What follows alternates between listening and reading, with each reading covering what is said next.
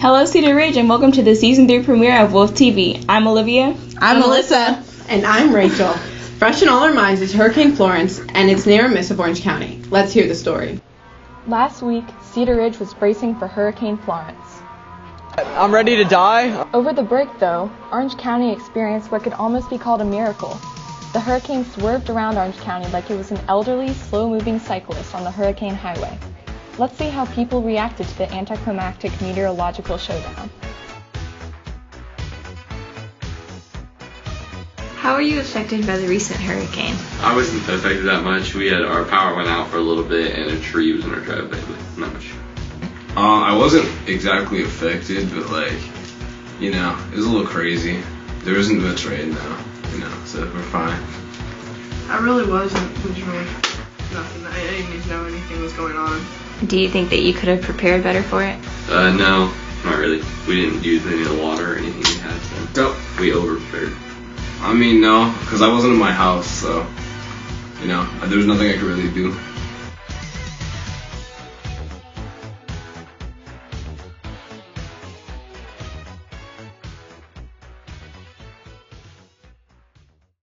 Although fallen trees and lost power really extend Florence's impact on Hillsborough, the same cannot be said about our neighbors on the coast.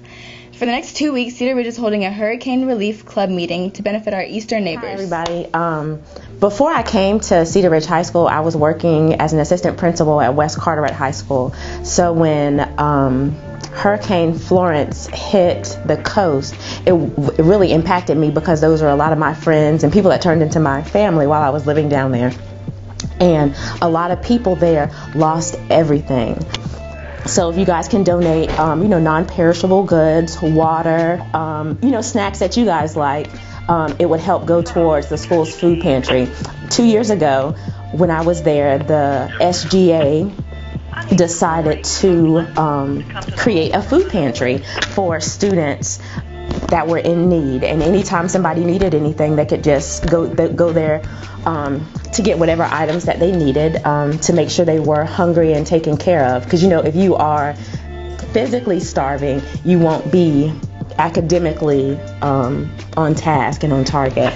So that was a really great initiative that the students put in place, and especially in a time like this when students eventually will go back to school, it would be nice that they still had sustenance.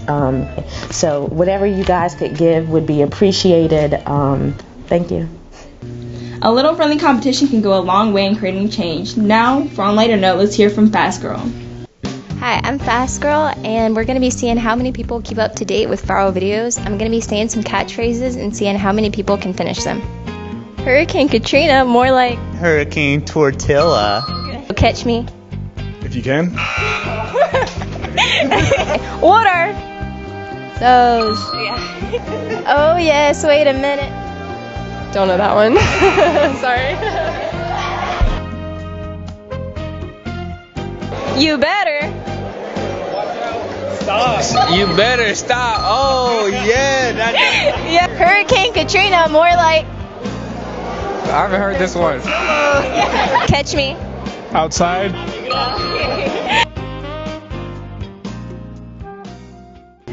Thanks, Fast Girl. It's comforting to know that at least some of Cedar Ridge's students are worldly and cultured. And now for a quick update on sports.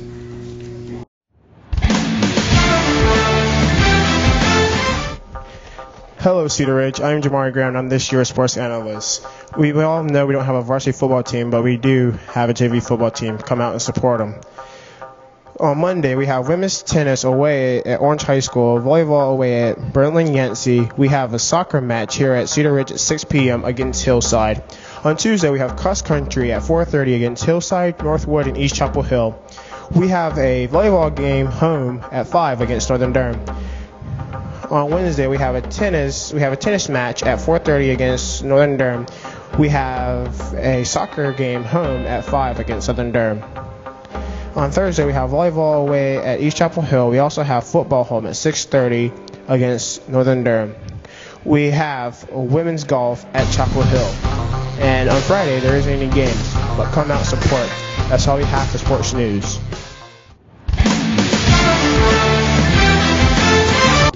Thanks, Jamari. Last but not least, Spirit Week begins October 1st. Here's a look at what the week entails. Let's do it.